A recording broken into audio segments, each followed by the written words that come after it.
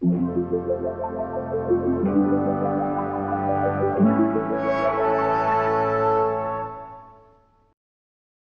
episode of Analog Resurgence brought to you by Skillshare. Stick around after the video to learn more.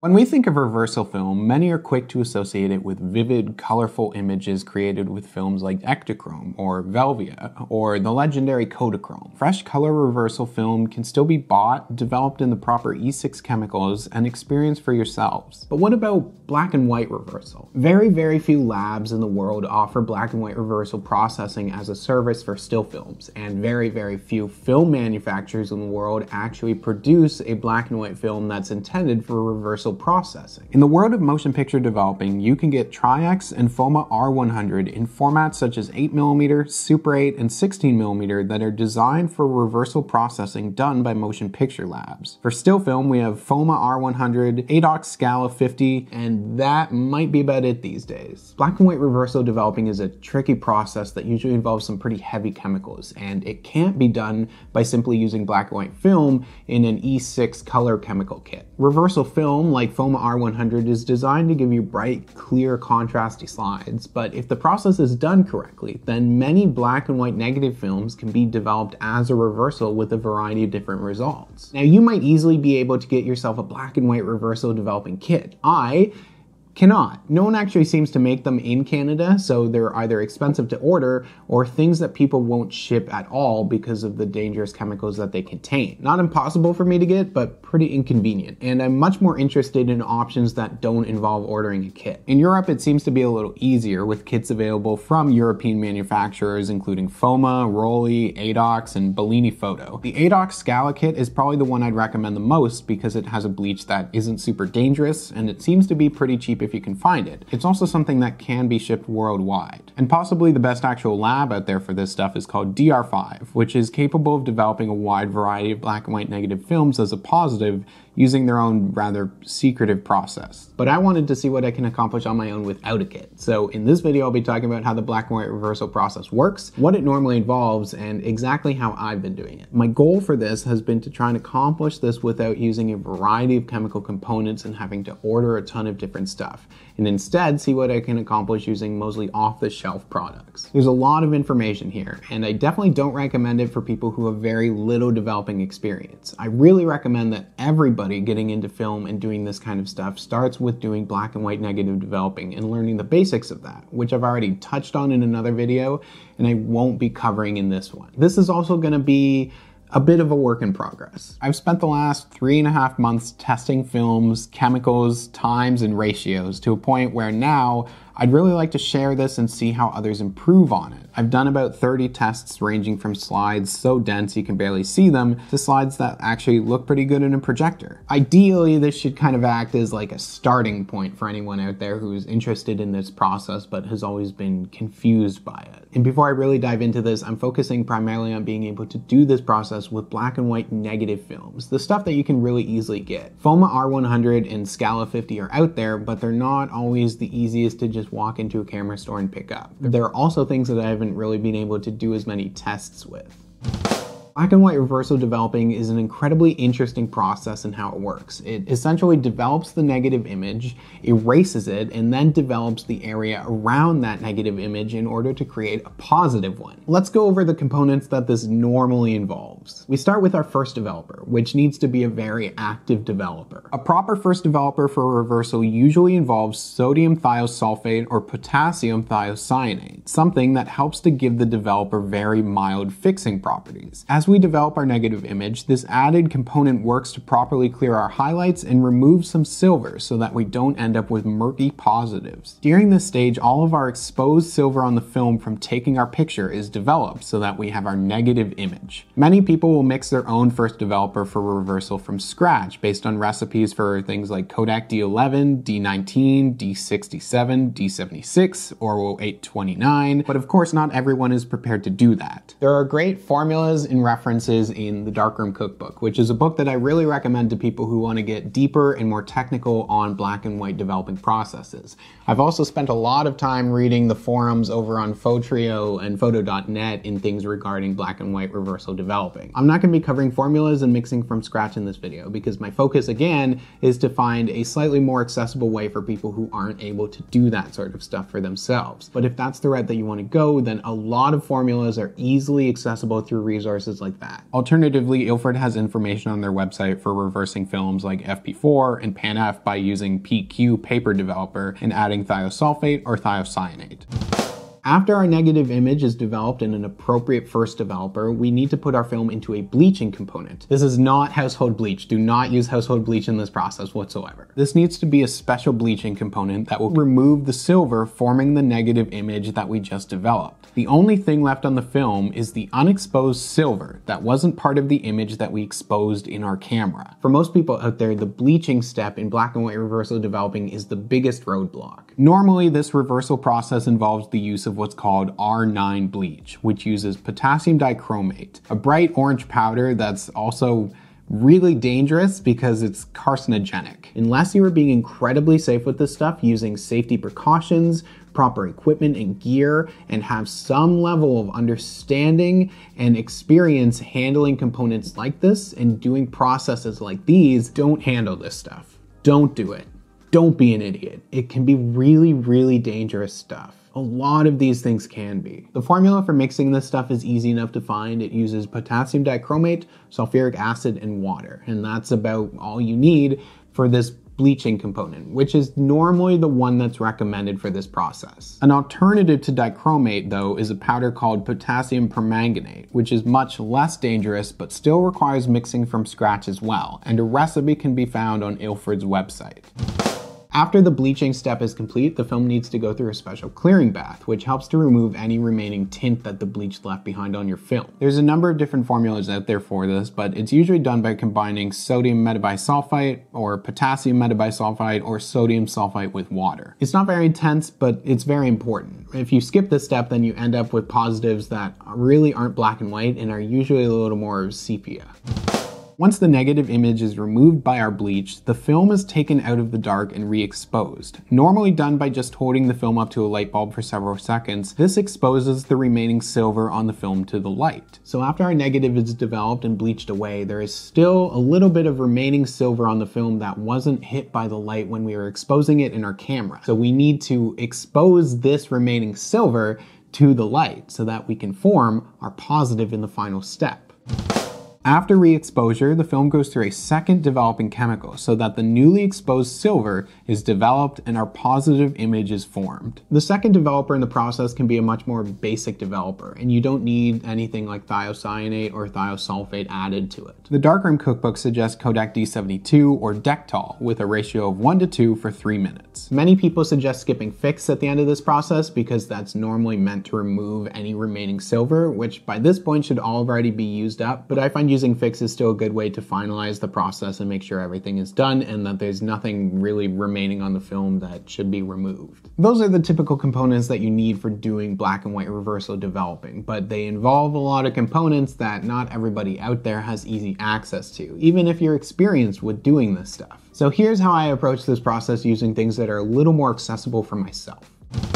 Let's call this the bare bones black and white reversal method, using things that are a little more available and require much less mixing. No dichromate, no permanganate, and hell, you can even bypass the re-exposure portion if you want to. Okay, so first we need to create a developer that has a tiny bit of fixing capabilities in it. After doing some research, I found a few mentions of how you can make an HC110 monobath developer by combining developer, fix concentrate, and ammonia. So by reducing the fix and ammonia amounts drastically, we can make an acceptable first developer for reversal. For this process, I'm using HC110 developer, Ilford Rapid Fix, and household ammonia. I also need a couple of syringes because I'm measuring such small quantities of fix and ammonia. Ammonia is often found at hardware stores and obviously is pretty heavy stuff, which is why you should be using a mask and doing this in a well-ventilated area. Also, Never ever mix ammonia and household bleach because it will kill you. It's incredibly dangerous. Don't mess around with this stuff. I'll be mixing the HC110 using dilution A, which is 1 part developer to 15 parts water, and then adding a tiny amount of fix and a slightly larger amount of ammonia, then water to the 500 milliliter line. The fix will help to clear some of our highlights during development, and the ammonia will help to reduce the more acidic properties of the fix.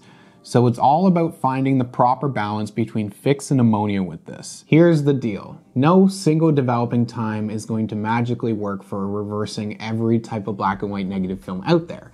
And different black and white negative films are going to require a little more or a little less of the fix in the ammonia solution. This is where it really becomes a bit of a work in progress because of this bare bones first developer method that I've got going on here. These are some of the films I've tested and guidelines for it if you want to try them yourselves. I recommend testing and seeing if you can improve on my results here. These are done using 500 milliliters of HC110 dilution A 1 to 15 at room temperature with certain amounts of fix and ammonia added to the developer mixture. First up, we got some HP5. Shot at box speed, this stuff can look okay, but it also has a relatively low contrast to it that I've found. I developed this in 500 milliliters of dilution A with 1 milliliter of fix and 4 milliliters of ammonia added at 14 minutes for the first developer. Kodak's Tri-X is still a work in progress for me. I find it needs more fix and ammonia to clear things in comparison to Ilford stuff. This is dilution A with 4 milliliters of fix and 10 milliliters of ammonia added for about 15 minutes. It seems to give me pretty contrasty positives at box speed. T-Max 100 is similar, but I'm still getting a little bit of a tint on the film, so it might even require slightly more fix in the first developer or a little less ammonia to make it more active. This is dilution A with 4 milliliters of fix and 10 milliliters of ammonia added for 15 minutes as well. Kodak's XX Cinema film has given me some very nice looking positives. This is done in dilution A with 3 milliliters of fix and 10 milliliters of ammonia for 10 minutes. I find it's a little easier to do than my experience with Tri-X so far. FOMA Classic 100 is also a really good looking film to use for positives. This result is dilution A without any fix or ammonia added for just 8 minutes. It's nice and contrasty and clear, and the FOMA stuff is really a good starting point. This is FOMA Creative 200 in 120 for 10 minutes, with nothing added to the developer. The FOMA stuff seems to work well without anything added to the developer because it has that clear base. FOMA R100 is still something I'm working on, but I might recommend using like Ilford PQ instead of HC110. This is R100 at 8 minutes, and the contrast is pretty crazy. So using too much fix in our developer will impact the density of the black areas on the film, which we can see in the borders of some of these test strips like this. Using too little fix though will result in dense slides with murky highlights. So it's used to kind of help rein in the fix and allow us to manipulate how much the fix is impacting things. The benefit of using HC110 in this process is that this acts as a single-use first developer, which means you can mix it based on the film that you're developing as a positive.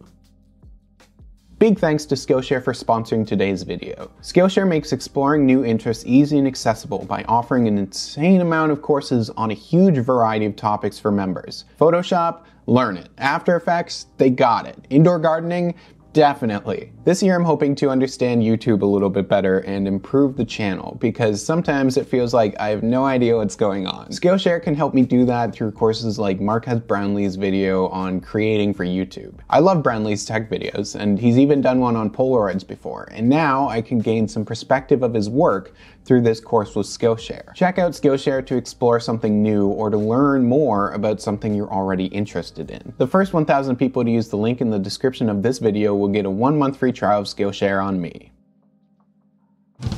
A popular bare bones bleach alternative can be done using hydrogen peroxide and vinegar. I originally started by watching this video here on YouTube before trying to get better results. I've learned a lot since watching this, but a big shout out to the channel Go Everywhere for being my starting point. The problem is that the peroxide vinegar bleach solution needs to be done at a higher temperature, whereas the rest of the process is done at room temperature. My attempts to do this resulted in pretty heavy reticulation, which happens to grain during heavy temperature changes in development. So so everything looks extra chunky here. It also doesn't last long once you mix it, it's not consistently stable, and it can also lead to damaged and stained film based on how it interacts with the silver that it's trying to bleach away. The bleaching method that I've been using was suggested to me courtesy of Jake over on my Patreon. So huge shout out to you, Jake, because this bleaching method has been working really well for me, and it also helps to fill in a huge gap in this process. For this bleach, we're going to use a two-step process. Step 1 uses a chemical called ferric chloride mixed with water, and step 2 we use household ammonia diluted with water. We'll call those bleach A and bleach B. Bleach A is ferric chloride diluted at 1:1 with distilled water. Bleach B is ammonia diluted at 4:1 with distilled water. So 4 parts ammonia and 1 part water. Ferric chloride can usually be found at computer or electronic supply stores because it's a circuit board etchant. The ferric chloride will convert the developed silver on our negative image into silver chloride, and then an ammonia rinse will remove the silver chloride. So again, just be careful when you're handling this stuff because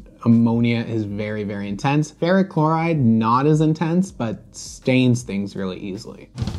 Next is our clearing bath, and I don't really have like a cheapo household solution for this stuff because it's a pretty important step for getting slides that are actually black and white. But it shouldn't be too difficult to source what you need. I buy sodium metabisulfite from a brewing supply store because it's used as a wine preservative, so it's not too hard to find. I just mix 30 grams of it into 1 liter of distilled water. At this point, with an appropriate first developer, your bleach, and a clearing bath, you're pretty much good to go. You can go through this process, and after the clearing bath, just take the film off of your reel, hold it up to a bright 150 watt bulb, and evenly expose it for 1 minute per side with the film about 1 foot from the bulb. Put it back on the reel, and then use a developer to finish the process. But after some digging, I found one more technique to use in this process: iron out.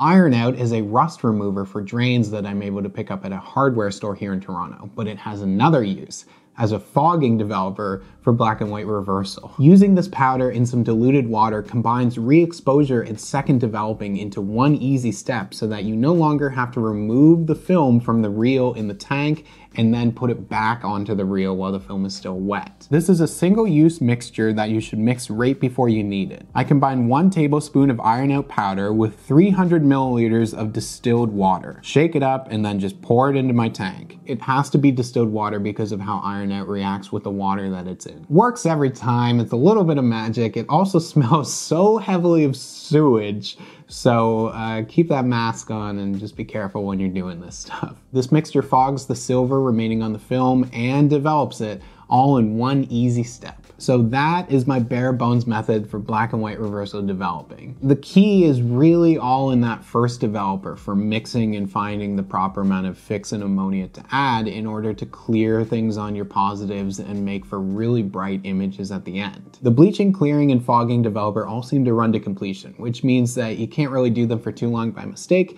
and I've been able to use the same times in those steps for a variety of different film types. Low and medium speed films like 15100 ISO seem to work best for this process, whereas higher ISO films tend to give lower contrast results but can still be done. Also, not all black and white negative films are created equal. Films from FOMA, Rolly, and Agfa are good for reversal processing because they're made using a clear polyester base, which means it's easier to come out with clear, bright positives when using them for reversal developing. A lot of negative films have an acetate base though that makes for darker sides with poor highlights, so it requires some experimenting to see what works best. I'm going to do a developing example using a roll of FP4. And FP4 is a film that I recommend you start with for this process because it can give really nice reversal results if done properly. To briefly go over this again, I'm mixing my first developer using HC110 at dilution A, which is 1:15, combined with some Ilford Rapid Fix and household ammonia. I'm just going to mix 500 milliliters of this stuff for now. I'll do 30 milliliters of developer, 1 milliliter of fix, and 4 milliliters of ammonia, which is my mixture for doing FP4. Add those together and then water to the 500 milliliter line.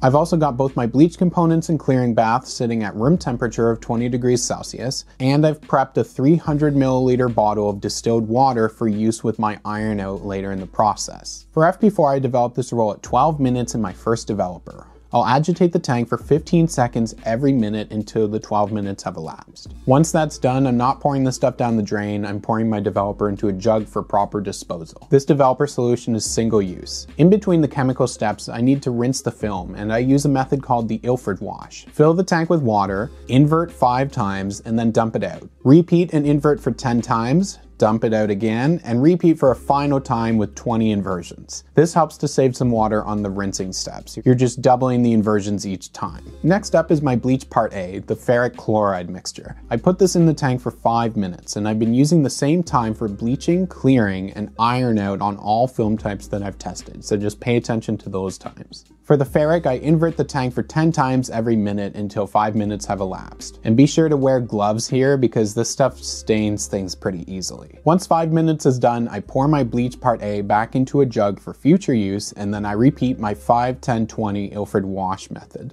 Now for bleach part B, my ammonia solution. Just handle this stuff carefully and pour it into the tank for 3 minutes. I invert the tank again 10 times every minute. During this step, I'm also going to prepare my iron out solution because you want to do this right before you need to use it so it's super fresh. For this, I use 1 tablespoon of iron out per 300 milliliters of distilled water. Shake it up until the powder is dissolved and set it aside until we need it. Finish up the bleaching process by pouring the ammonia back into the jug for future use and then repeating the 5, 10, 20 rinse.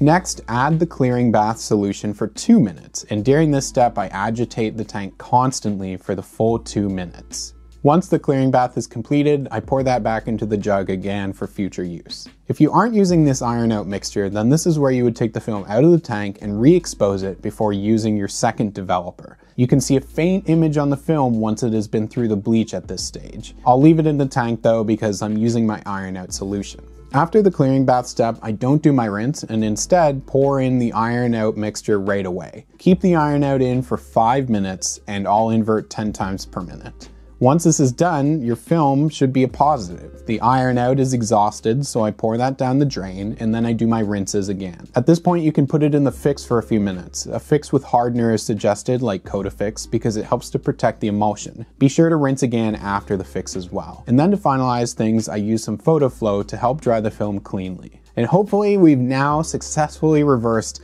black and white negative film. This FP4 came out looking pretty good. It's a little dark when I'm looking at it, but you can improve things by overexposing a bit from the box speed, which will brighten things up, or alternatively, you can try to increase your first development time. I'd start by adding just 2 minutes to it to start and see how that impacts things. But overall, there's good contrast here, and mounting these and actually projecting them gives me some nice black and white positive images.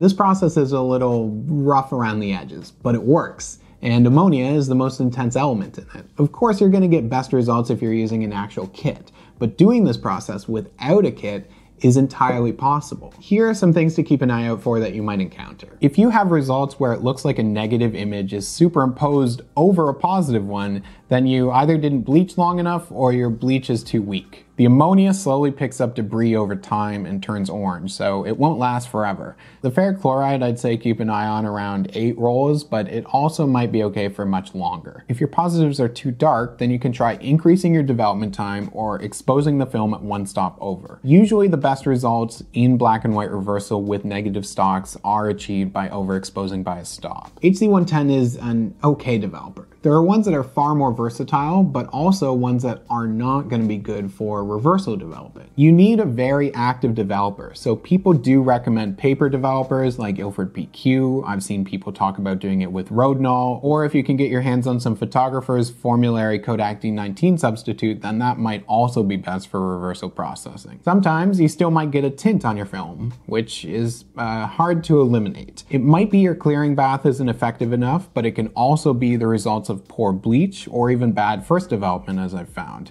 So it's all about testing and just finding that sweet spot. As I mentioned earlier, DR5 is still the gold standard for reversal film developing, but David Wood, who runs DR5, has yet to fully reveal his process for that, but has hinted that he might do so in the future. DR5 does still process film, but it's a longer wait time if you send stuff to them. But they are capable of developing most things as a reversal with some really great results and samples that you can see on their website. Now, I'm not really sure exactly who the audience of this is for. I've seen a lot of people in the film community and especially online who are really interested in the idea of being able to develop black and white negative film as a positive. There's a lot of mystery around it and not a lot of people offer it as a service outside of motion picture labs. It's really cool to see them as a positive, just like with color or reversal film.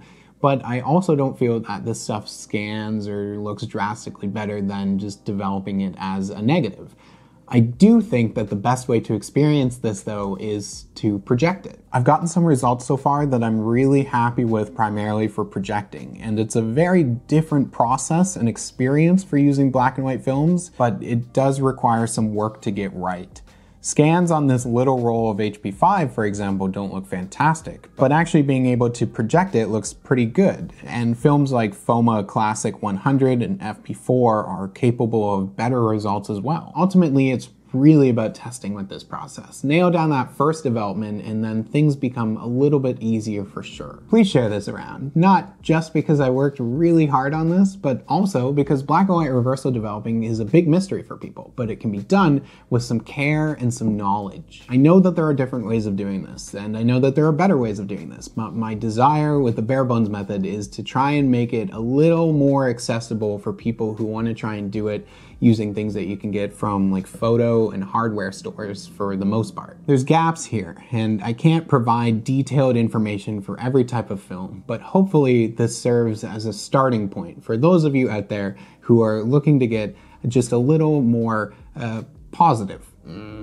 Thank you so much for watching this, and if you made it to the end and you understand all of that, then I'm very happy. Black and white reversal has been the main thing on my mind for way too long, and I'm gonna take a break for a week or two now, I think. Check the links in the description for some of the resources I mentioned in this video, as well as ways to help support this channel, because a little goes a long way for being able to do this and continuing to do this, what with film prices being the way they are and, you know, the world being the way that it is. Thanks so much for watching, and I'll see you soon.